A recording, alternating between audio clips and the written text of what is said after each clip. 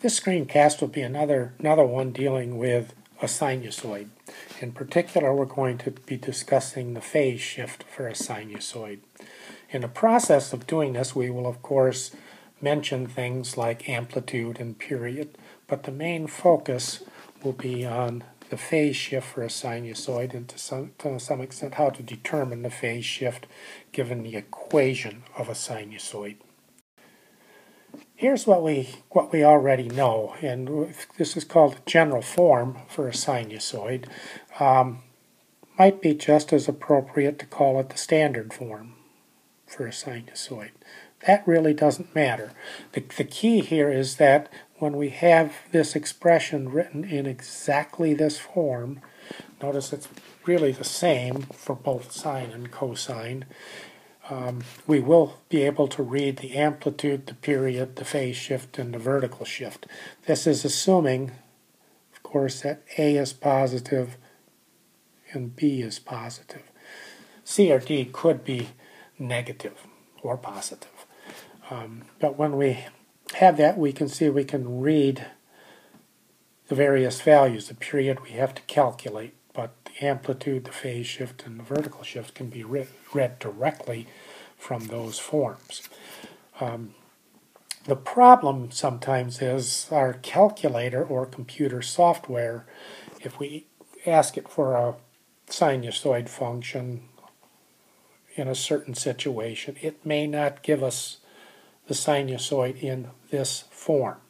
And we need it in exactly this form in order to read these quantities from the expression. So if it's not in that form, we have to rewrite it so that it is. So for example, here's an example we're going to look at. This is of course a sine, but the same principle will be will hold if we also would have a cosine.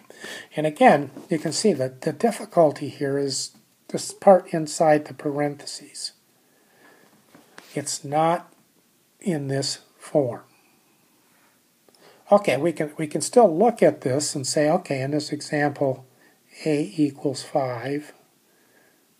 B, what's multiplying x, will give us the B, that's 2. And in this case, the vertical shift, or D, is equal to 0. What we don't see immediately is what the value of C is. And to get that, we need to write it in one of our standard forms. The key here is the expression 2x plus 3. What we want to do is rewrite that expression in this form here. And what we want to really do is factor out the 2. Well, that can look a little funny, because how do we factor 2 out of pi over 3? Well, the idea, if you want to look at it, is you can always rewrite this fraction by multiplying both numerator and denominator by 2, and you can write pi over 3 as 2 times pi over 6. So if we do that,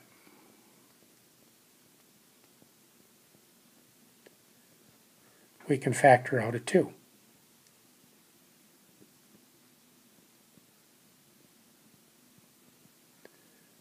And we'd get a result something like that. And again, we see one other issue that's come up here is this has got an addition sign, where our general form here requires a subtraction sign.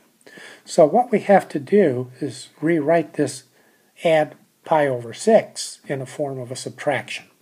In order to do that, we use a property that says, okay, if we have a number q, we can always rewrite it in that form. And so what we do is take that x plus pi over 6 and write it as a subtraction, and what we end up subtracting is minus pi over 6. And now we have this written in exactly the form b times x minus c, and this will allow us to determine the phase shift for this particular sinusoid. So what we have right now then is y equals 5 times sine of 2 times x minus, subtract, minus pi over 6.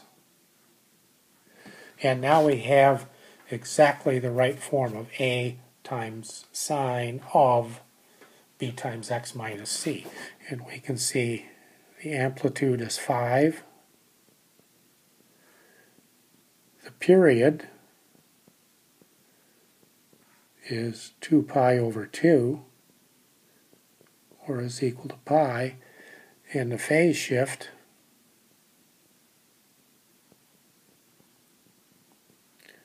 is negative pi over 6. So we can see that what would happen is the sine curve would shift to the left, pi over 6 units.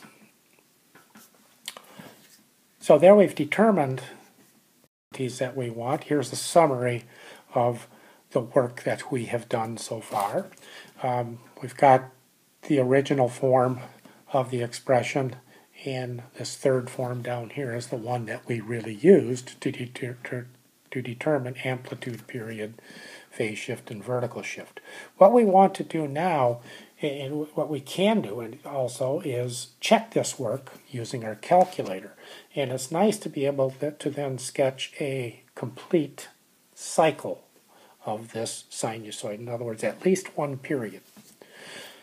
In doing this, what I would really like to be able to do is show the phase shift. So notice that minus pi over 6, the phase shift, the period is pi. So if I add those two things,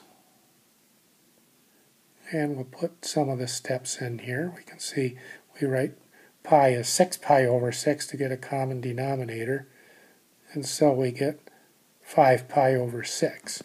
So minimally what I would like to do is have my x-axis go from minus pi over 6 to 5 pi over 6.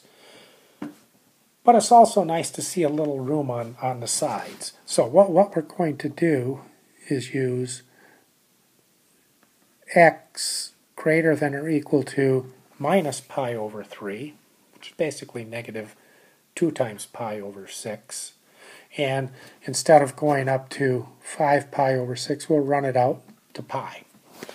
And of course the y-axis we will scale because of the amplitude of 6. And again, using that principle, we like to see a little extra room on the top and the bottom, so we'll use minus 6 less than or equal to y less than or equal to 6. So if you got your graphing calculator handy, you might set this up and see if you can get that graph using this viewing window.